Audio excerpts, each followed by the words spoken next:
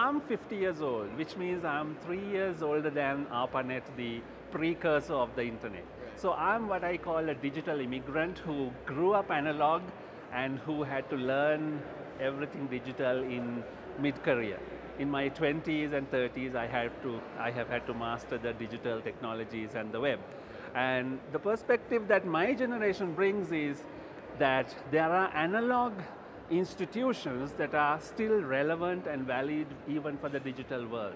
And this is a point recognized by the World Bank's new World Development Report for this year, 2016, that the institutions built for centuries in the analog era are still valid and relevant for the digital era. We just need to adapt them and evolve them. So that's what I think we have to do.